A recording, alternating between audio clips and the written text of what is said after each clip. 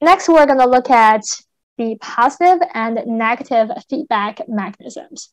Now, for the next few slides, the information is from the Oregon State Open Textbook. So I think they did a really good job explaining homeostasis, and they have some really good examples and questions on positive and negative feedback. Homeostasis, we mentioned, is really just a stable, constant internal environment. Now, there are a few things that I want to mention in this process because these terms will help you understand positive and negative feedbacks. In order to maintain homeostasis, we got to have a set point. Right? So this is the physiological value around which the normal range fluctuates. I know it's a very complex sentence, but basically this is the normal value, and you can fluctuate a little bit away from the set point. But again, it's going to be a very small range. Right? So for example, your blood pH can be 7.35 to 7.5, right? Nobody says, hey, your blood pH has to be 7.4. That's not possible. You cannot maintain a certain physiological value at a specific point without any fluctuations. That's not possible. That's why we have a normal range, right? Because there could be some, deviations from the exact physiological value. So in this case, the set point could be 7.4, right? And then the normal range is 7.35 to 7.45. And there is another example for the set point and the normal range. So the set point for body temperature is approximately 37, which is 98.6 degrees in Fahrenheit. You can deviate a little bit from this number, right? So my temperature could be 37.3, right? That's still considered normal because it's within that normal range. All right, next term is control centers. So the control centers are usually located in the brain or could be other parts of the body. And they monitor the changes and they react to the changes using the negative feedback. Okay, so they're kind of like the command center. They sense the changes and they make decisions and they tell the body what to do. Now we're going to look at negative feedback first. So if this graph is too much for you, then don't worry, I can just describe everything real quick. So in order to complete this negative feedback, you got to have a sensor first. Okay? Sensor is also known as a receptor, right? For example, you have temperature receptors in your skin, right? You also have receptors in your stomach, right, to feel the stretching of the wall. So all those are sensors or receptors. They monitor the physiological value, and then they can report that information to the control center. The control center compares the value to the normal range. If the value deviates too much, that means it's outside that normal range, then the control center activates an E factor. The E factor will make a change to reverse this situation. So it's going to go the opposite direction. That's why we call this feedback the negative feedback. So basically, the E factor is going to make an opposite change, and this will return the value back to the normal range. Okay, so here's an example. We have body temperature. If it's higher than 37 degrees Celsius, then the nervous cells can sense that, right? And then they're going to tell the control center that the temperature is not normal. There is temperature regulatory center in the brain. And this regulatory center is going to generate a command, and it will be sent to an E factor that could reverse that change. For example, the control center could tell the sweat glands to secrete, right? And this can bring down the body temperature. All right, so that's a negative feedback. There are a lot of examples, but here are some of the common examples. First one, we talked about blood glucose earlier. Right? Blood glucose is controlled by the negative feedback. And specifically, remember there are two hormones, right? Insulin and glucagon. And we talk about temperature regulation. That's definitely a negative feedback. All right, now positive feedback is a little bit different. Positive feedback intensifies the change in the body's physiological condition. So that means if you have a change, and that change is going to trigger positive feedback, this positive feedback is going to make the change even more dramatic. It's going to generate an even greater change. It does not go back to the set point. It's going to go even further away from the set point. Okay. So if you have a set point here, if there is a change in the environment, okay, it's going to deviate from the set point, right? So you can see the change is going away from the set point. Now, if it's a positive feedback, it's going to make it go even further away from the set point.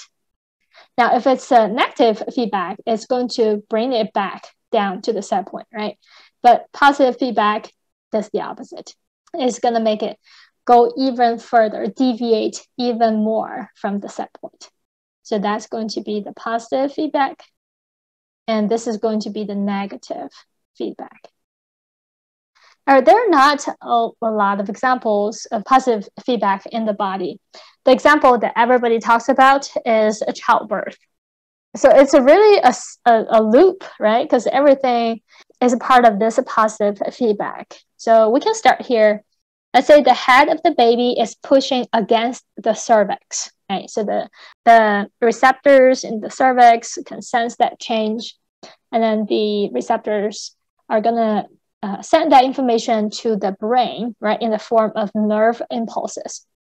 Now, if this was a negative feedback, then the brain would tell the uterus to stop contracting, right? That's what would happen in a negative feedback. But this is not a negative feedback, right? This is a positive feedback. So it's going to do the opposite. So what happens is the brain stimulates the pituitary gland to secrete oxytocin. And what does oxytocin do? Oxytocin stimulates the uterine wall, and it's going to make the uterus contract even harder to push the baby towards the cervix. So you can see the positive feedback intensifies the change, right? In this case, the positive feedback makes the uterus contract even more violently, right, to push the baby out. So that's a pretty good example of positive feedback. I have quite a few practice questions, but I think they're all very good practice questions. All right, so let's look at the first question.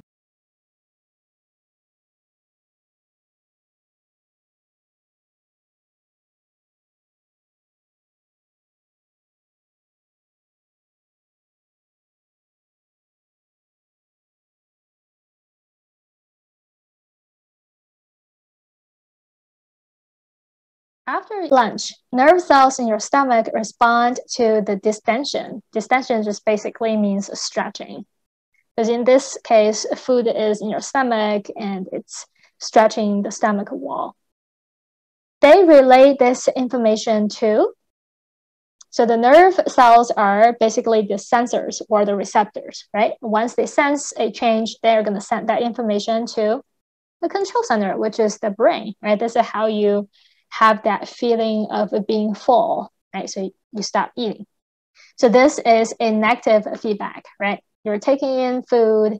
You don't want your body to take in too much food, right? So once it gets to a set point, then the stomach is going to send that information to your brain to tell your brain, okay, I'm full, so stop eating, right? It's a negative feedback. Okay, next question.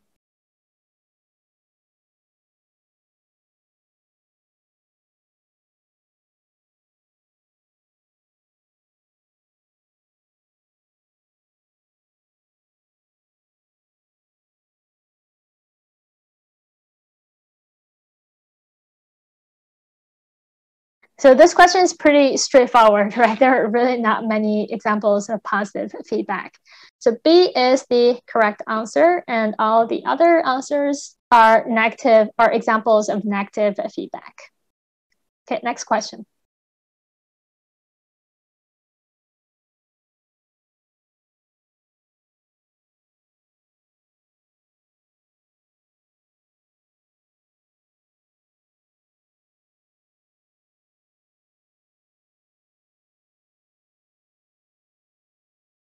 Okay, I really love this question because remember I said earlier, there are really not that many positive feedback examples.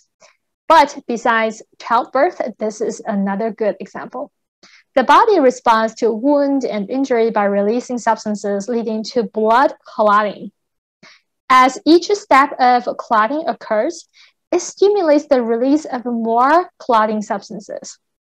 You see, it stimulates, it intensifies the changes, right? So this is an example of a positive feedback. Now, just like childbirth, there's a good reason, right, for the body to do this. Because this is a protection mechanism. You know, before we have all this modern medicine, right, bleeding can be really bad news. If you lose blood, you know, it could be fatal. So our body has developed this really great mechanism where when you have a little bit clotting substances in the blood, then that will really amplify that response. Your body is gonna release more clotting factors to really try to stop the bleeding. So that's a very good protection mechanism. All right, so A is the correct answer. All right, I think the next question is the last question.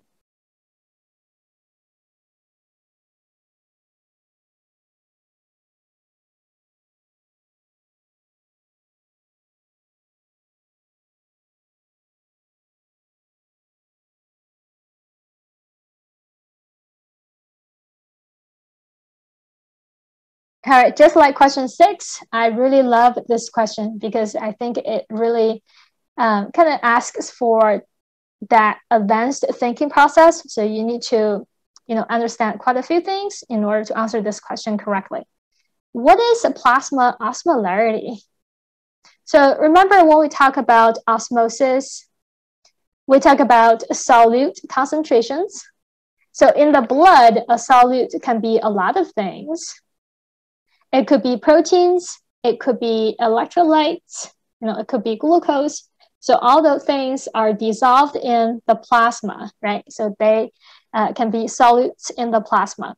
Now, osmolarity refers to the concentrations of the total solutes in your blood. So if the plasma osmolarity is too high, that means you have too many of those solutes in your blood, right? It could be, you know, electrolytes, salts. Maybe you are eating very salty food, right?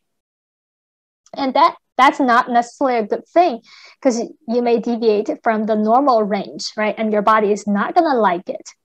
So how can we bring the concentrations down? We need to bring in more water, right? To kind of dilute that solute or salt concentrations. How can we bring in more water? We can try to reduce water loss through urine. We can try to retain more water in the body instead of just, you know, urinating it out. So what's the hormone that promotes water retention in the body? Antidiuretic hormone, right? ADH. This is a negative feedback, and it's a specific example of regulation of fluid balance. So the correct answer is B.